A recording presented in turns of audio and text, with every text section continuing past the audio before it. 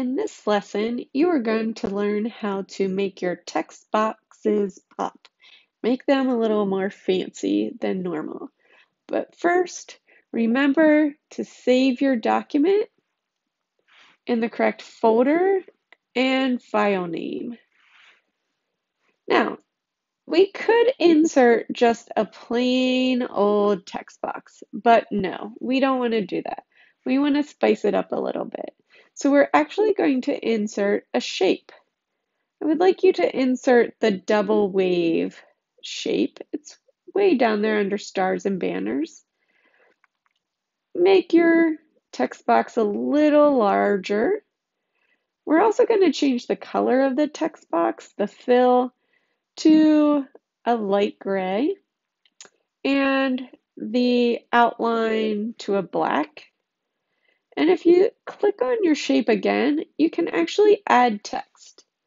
Since this is an ad, we are going to type get an additional 25% off when you mention this ad.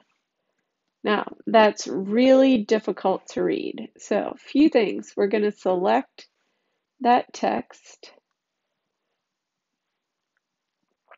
We are going to go to the Home tab and select Gadugi. That's not how you pronounce it, but that's how I'm pronouncing it. 20-point font. And let's make that font color black. Now, you can make sure that this is centered by going back to Shape and Text and make sure it says Center and Middle, which we are good. The last step we're going to take is to move this text box just below Formalwear and buy one, get one free. You may have to adjust the size of your text box to make it pop and fit. And voila, there you go. Done. Make sure that you save this document before submitting it to your instructor.